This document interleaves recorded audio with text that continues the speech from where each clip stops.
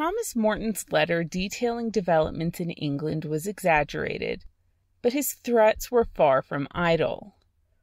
Pushed by Gorges and Laud, King Charles had begun to push back against the colony, hard, and events of 1634 occurred against a background of increasing fear of royal intrusion. This episode will discuss that issue and a series of land disputes with the French, Dutch, and Plymouth settlers as Massachusetts decided to expand its boundaries to support its growing population. You're listening to the American History Podcast with Sarah Tungsalvola, the show exploring who we are and why by tracing American history from the 17th century to the 20th. As 1634 began, Laud was at the head of a new committee to investigate the Massachusetts Bay Colony's activities. He was alarmed by the sharp increase of Puritan emigrants, and another member of the committee, who was based in Suffolk, expressed the concern that the exodus would result in an increase in Puritan thought in England, as well as damage to English trade being the strongest basis of the country's economy, because its own citizens would be competing against it. The new committee wasn't just examining New England, though that was its emphasis. It would also investigate the activities of the rest of England's colonies. Massachusetts Bay was only one of many destinations of the mass Puritan exodus, and by the end of the decade, only a quarter of emigres had ended up there.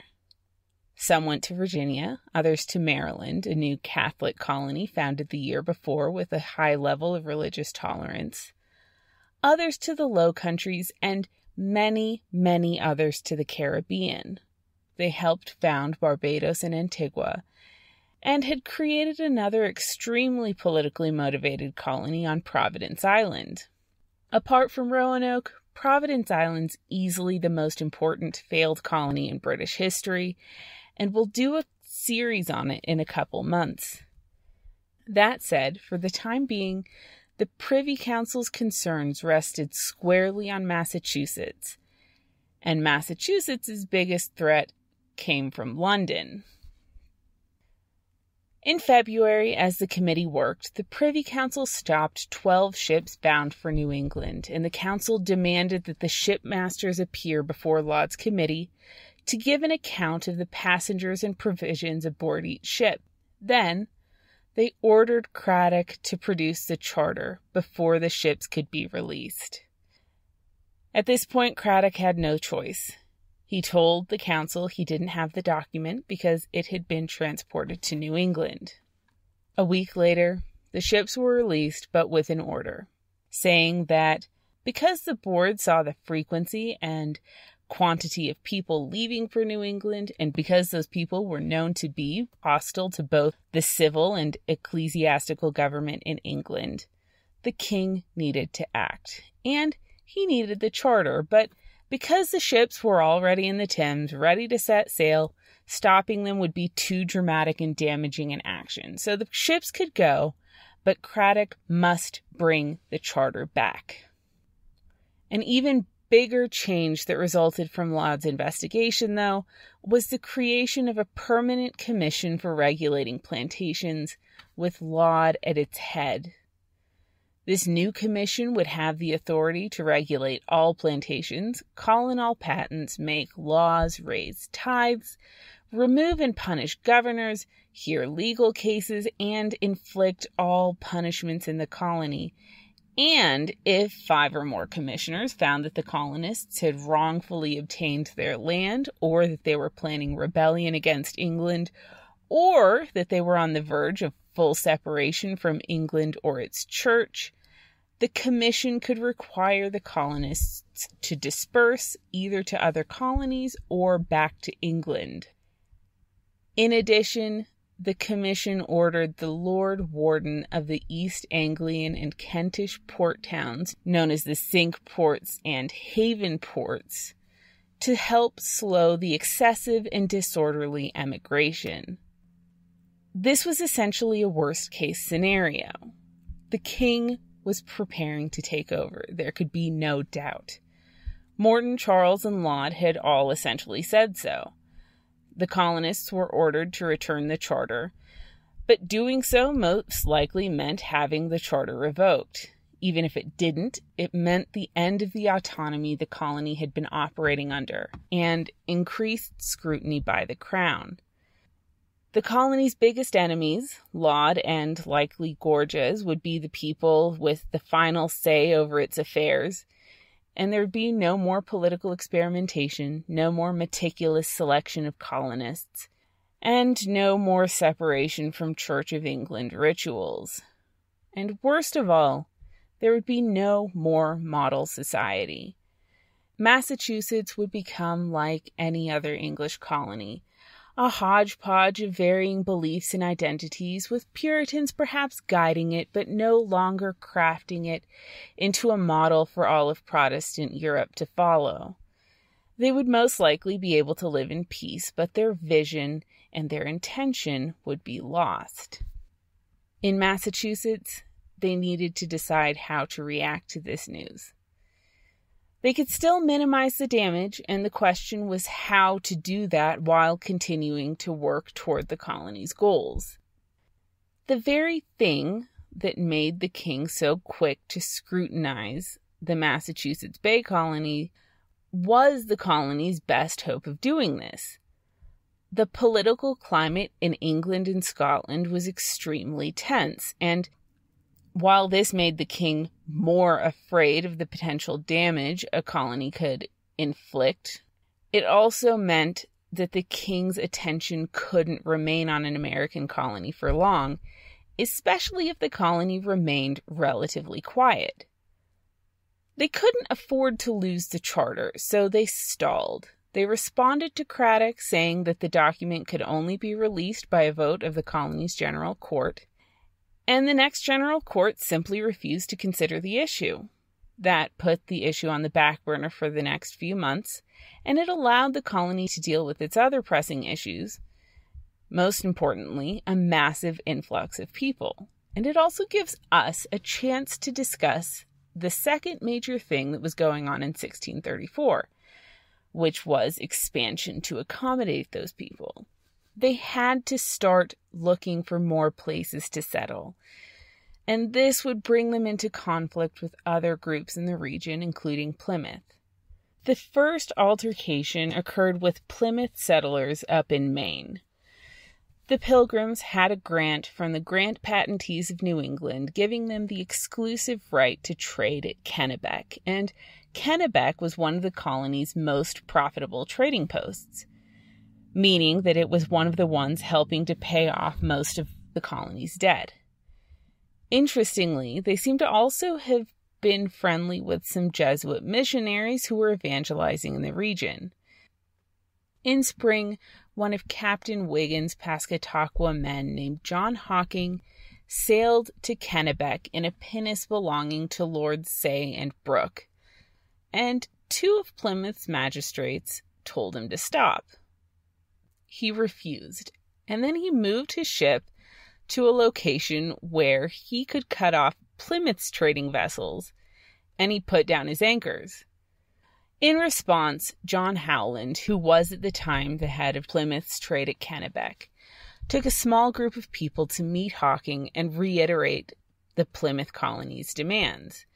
And when Hocking again refused, Howland ordered his men to cut Hocking's anchor cables. After his men had cut one cable, Hocking drew a gun and said he'd kill whoever cut the other.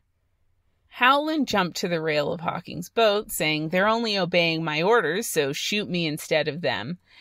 But when one of the Plymouth men cut the cable anyway, Hocking shot him dead. Then, another Plymouth man immediately shot and killed Hocking. We don't know who shot him, because the Pilgrims protected his identity even years after the altercation. When news of the event reached Boston, Dudley and Winthrop wrote to Lords Say and Brooke to ask what to do, and the lords replied that they'd like to see some of the Massachusetts magistrates join Captain Wiggin to see justice done. The Puritans at Pascataqua were allies of the Massachusetts settlers, and Say and Brooke, who owned the Pascataqua colony, were also Puritan leaders back in England. So Massachusetts was already inclined to side with Pascataqua anyway, and they obeyed Say and Brooke. A couple weeks later, when Alden went to Boston on a totally unrelated trip, officials arrested him. He was the highest-ranking Plymouth official present in Kennebec, and they didn't know who had fired the fatal shot.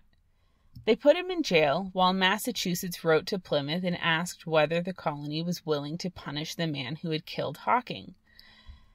Standish went to Boston to demand Alden's release, but Massachusetts magistrates refused and insisted on a full hearing of the case. Bradford and Winslow then went to Boston with their pastor, Ralph Smith, to put forward their case and discuss their trading rights with Massachusetts pastors Cotton and Wilson.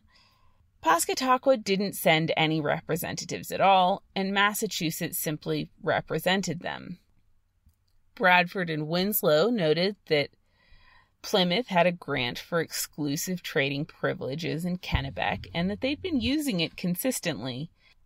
Kennebec was one of their most profitable posts, and that had even been where they had first learned to use wampum. They noted that Hawking had killed the first man, and that he could have killed more if their man hadn't killed him. In light of the recent altercation, Bradford and Winslow wanted to know if their rights would be recognized, and if Massachusetts would recognize their right to defend their trading rights, including to the death. They acknowledged that they had been guilty of breaking the Sixth Commandment, and that they'd hazarded another man's life for their rights and material well-being. And they said they would be careful not to do that in the future, and that their man had been reprimanded. But they emphasized that they were far from the only wrong ones in the situation. Bradford and Winslow's arguments were pretty indisputable. It was clear that Plymouth owned Kennebec, and they could strongly argue that the shooting was a matter of self-defense. So Alden was released, and Plymouth's rights were recognized, and they continued using the post until 1661. The Plymouth settlers soon found themselves in another dispute over a trading post, this time with the French, and this time they were looking to Massachusetts for help. Isaac Allerton was in charge of the post at Penobscot, but a group of French traders took it over, killing 2 of the 5 men Allerton had left there when they resisted, and kidnapping the rest, as well as taking all of the goods at the post when he arrived. Allerton took a pinnace to demand the goods and his men, but the French leader claimed the goods as his lawful prize, saying that he had authority from the King of France, allowing him to attack and dispossess any Englishman trading east of Pemaquid. Allerton asked to see the man's commission, and the French leader responded that his sword was his commission when he had the strength to overcome resistance. Plymouth hired a ship called the Hope of Ipswich to push the French out, offering its captain, Richard Girling, 200 pounds if he succeeded. The French had already fortified the post, though, and Girling didn't have enough men or ammunition to displace them, so he went to Boston to ask for help. The court there asked Plymouth to send representatives to come discuss the issue, and when Thomas Prince and Miles Standish arrived, they announced that they would help Plymouth as friends, but that they wouldn't treat the post as an issue of the common good. After Standish and Prince left, Massachusetts leaders decided not to give the men or supplies at all, and Girling was forced to return to Plymouth to say that the post couldn't be recovered. The Puritans later reached out to the French at Penobscot and asked if they intended to expand beyond Pemaquid, and the French responded that the English ambassador had set Pemaquid as the limit of peaceful French expansion in New England. The issue had been settled by an international treaty, and they wouldn't go beyond its limits. Another area that the Massachusetts settlers were interested in expanding to was Long Island, where the Earl of Stirling had an English patent. When they went to stake their claim, though, the Dutch governor of the Hudson River plantation invited them to a meeting where he politely told them that the land was rightfully his. They showed him their commission, and he showed them his. The matter would have to be settled between the English king and the Dutch lords. The king wasn't likely to enter diplomatic negotiations to support Massachusetts' expansion, so the settlers gave up and went back to Boston. Maine might have been useful for trade, and Long Island may have been attractive, but it was a no-go. The real gem of the area, though, was Connecticut. It was the best trading location around, and it had lots of fertile land. This was the place that Massachusetts had its eye on. Samuel Hall and John Oldham took the lead in exploration. The Plymouth settlers had learned about Connecticut from the Dutch, and they'd been quietly building up a trading post there without announcing it to the Bay Colony inhabitants. They knew they didn't have any official right to the land, and they wouldn't fight people with contesting claims, but their economy had only been stabilized by trade, and they wanted to maintain a significant presence in the region. And Connecticut was a particularly good location to conduct trade both locally and with places like Virginia and the Caribbean. So Plymouth had bought some land there from the Indians and hoped that they could assert some claim over it when the time came. The inhabitants of Newtown and Watertown were particularly interested in the area. They were running out of space, and more importantly, Newtown's preacher was starting to conflict strongly with Boston's John Cotton, especially on governmental issues like limiting suffrage. They wanted some distance separating them from Cotton's influence. So in the fall of 1634, they petitioned for the right to move to Connecticut, and the issue became the subject of a multi-day debate. Newtown residents argued that they were running out of space for their population and that the land around the river was fertile enough that it would soon be claimed by someone, either Dutch or English. So by planting, they would help reserve the country for the Puritans. Opponents of the move argued that it was important for the colony to remain one body, seeking the welfare of the whole, and that as weak as they were when united, they'd be in danger if they split up. That would discourage future colonists and leave those who left particularly vulnerable to threats from the Dutch, Indians, and King alike. The Pequots owned the Connecticut area, and there had been no meetings with the tribe since Stone's murder. If they wanted to move, it would be best if they simply joined a larger Massachusetts town. Dudley was one of the 6 people to vote in favor of the Newtown residents' move, but Winthrop and Cotton led a much stronger opposition, and Newtown wasn't allowed to relocate. Massachusetts leadership did start working to smooth relations with the Pequots, though. It was a prerequisite to safe expansion, so in late October they met with the Pequots to discuss the murder of Captain Stone and to negotiate peace and trade. The Pequots were equally eager for peace, as the Puritans were far too numerous and strong to afford as an enemy. They already had tense relations with the Dutch, and they were facing pressure from other native tribes, so they sent ambassadors to meet. First, the Puritans demanded justice for Stone's murder, specifically that the Pequots kill the people responsible for the murder as a prerequisite to negotiations. According to the Puritan version of events, which they got from the friendly Indians, the Pequots had assassinated the captain and his crew while they were sleeping, and then plundered and burned his ship. The Pequots responded that Stone's murder had been in response to his kidnapping of 2 braves who had boarded his ship to trade peacefully. They said that the sachem who had been responsible for the murder had been killed in a conflict with the Dutch, and that all but 2 of the remaining killers had died in the recent smallpox epidemic. one which had also hit the residents of Plymouth and Massachusetts. The tribe agreed to hand over the 2 survivors, as well as granting the Puritans as much of the Connecticut Valley as they wanted, plus paying them 400 fathoms of wampum and giving them 40 beaver and 30 otter skins. Plus, they agreed to open a permanent trade and asked for a military alliance. The Puritans accepted their explanation and their offer, minus the military alliance, and signed a treaty in November. The terms were fantastic, and the Pequot account of Stone's death didn't seem too far-fetched. The next spring, though, Oldham went to trade in Pequot territory and returned very cynical about the possibility of fair and honest trade with the tribe.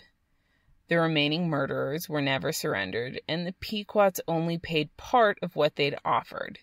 A disappointing result, perhaps, but for now, peace was the most important thing.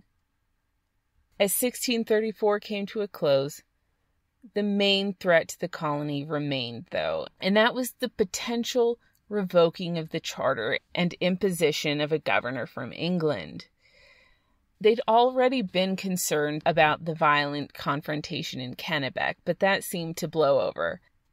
The real problem was that Massachusetts was now a colony populated by thousands of people who had left England because of strongly held beliefs, but who didn't fully agree with each other. And one of the biggest disagreements was how much they should compromise to preserve the safety of the colony.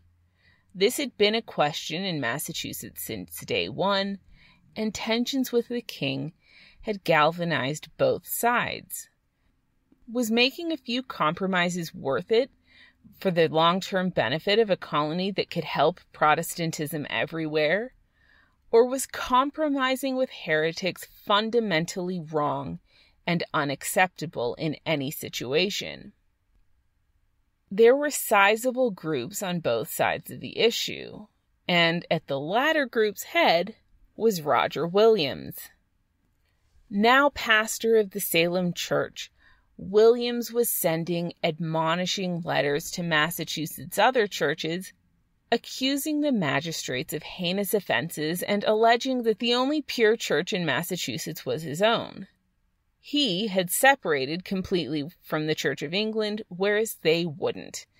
In fact, to make complete work of it, Williams had separated from his own wife, refusing to ask blessings or give thanks at meals where she was present, because she attended public worship he disapproved of.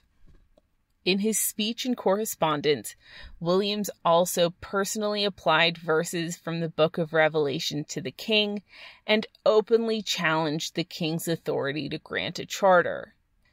This is exactly the kind of attention Massachusetts didn't want to attract, the kind of attention which made them look like a threat to England's stability. Religious and political radicals who were against both bishop and king alike. That December, the General Court discussed Williams' behavior and ruled that his arguments were erroneous. But he continued. Winthrop personally asked Williams to stop discussing the issues, saying it was, at best, imprudent, and he said that he admired Williams' fervor, but this simply wasn't the time. John Endicott tended to agree with Williams' no-compromise approach, though, and in November, he took Williams's provocation a step further when he cut the St. George Cross from the Salem militia's royal ensign. Endicott explained that the Red Cross had been given to the crown by the Pope as a sign of victory, and that therefore it was a superstitious thing, an idol, and a relic of the Antichrist, and that therefore it was not proper for Christian magistrates to temporize or compromise with evil. This could easily be the event which finalized the king's decision to act against the colony. And some people didn't even agree that the cross had been idolatrous. Hooker and Dudley, for instance, said that the Reformation had weaned people from the idolatrous uses of the cross, so it was fine to use them. They were just things and nothing worth provoking a fight with the king over and jeopardizing everything. Plus, some of the soldiers were refusing to march with the defaced royal colors.